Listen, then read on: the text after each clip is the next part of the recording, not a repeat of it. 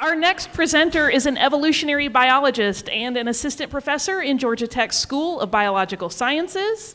In 2016, Popular Science featured him in its Brilliant 10 list, honoring the brightest young minds reshaping science and the world. In his lab, Ratcliff performs evolutionary time travel in a test tube by creating new multicellular organisms from single-cell yeast and algae. And tonight we will see if he can rise to the occasion and explain life's big evolutionary step in 5 minutes or less. And so please welcome Will Ratcliff.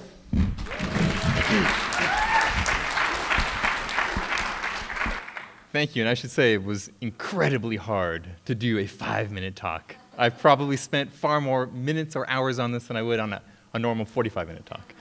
All right, so I would like you guys to do a little thought experiment with me. I want you to imagine what the world would be like if there were no multicellular organisms. So close your eyes and imagine that you're in a beautiful forest. The light is streaming down, it's hitting your face. You hear birds chirping, the buzz of insects. All right, get rid of the trees, the ferns, the understory plants. Those are all multicellular organisms. Chuck them out. You hear a flapping as the birds fly away. There's a rain of insects as they fall down. Those are multicellular animals. Get rid of those. What's left? Probably mushrooms, lichens, multicellular fungi. Get rid of those. If we got rid of all of Earth's multicellular organisms, we would have a planet that looks like a greener, wetter version of Mars. So multicellularity was a key step in the origin of complex life on Earth. But it's been a difficult one to study, and we actually don't know that much about how single-celled organisms first made those evolutionary steps to becoming multicellular ones. And that's largely because this is sort of a very ancient thing. It happened in some lineages hundreds of millions of years ago, in other lineages billions of years ago. So rather than trying to figure out what happened on Earth, in our lab we are trying to evolve novel multicellular organisms that have never existed to study this process. The main model organism that we use is Baker's yeast, which is a single-celled fungus. And from that, we've evolved snowflake yeast, which are a multicellular fungus. It's derived from those ones up top. And each group contains hundreds of cells. They have this beautiful three-dimensional fractal growth pattern. And they even have a simple life cycle where they pop off little baby snowflakes. And those snowflakes grow up to their parent size, and then they begin reproducing their own. So from this, we have learned that there are sort of two key steps to evolving multicellularity. The first is that single cells need to evolve to form groups. Now in nature, this may occur if you have predators that can eat single cells but have a hard time fitting big groups in their mouth. This is actually what's occurring here. These are rotifers, and they've been gorging themselves on red-labeled single-celled yeast. You can look into their gut and see that it's mostly red. But they're really having a hard time eating the blue-labeled snowflake yeast. Now,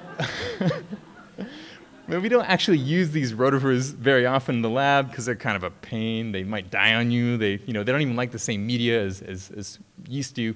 So instead, we evolve our snowflake yeast by using a race. We put them in a test tube, and we select on them to get to the bottom of the tube faster than anyone else. And big groups get there first, and so they survive. And if you're a slow single cell, you're thrown in the garbage can. Now, it's pretty easy genetically to form a group for yeast. There's one gene whose job it is to regulate cell-cell separation. And we keep seeing mutations popping up in this gene.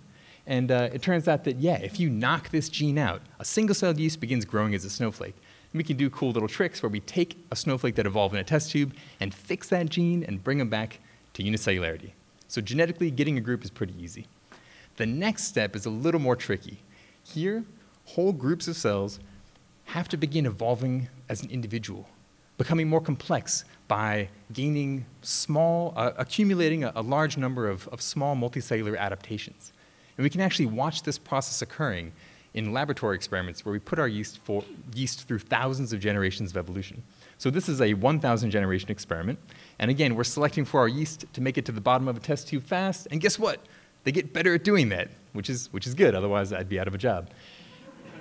But it turns out that it's not a trivial thing for them to do that, because in order to get faster settling and bigger, they need to figure out how to circumvent space constraints. You can't just keep adding cells to the group because pretty soon you have nowhere else to put them.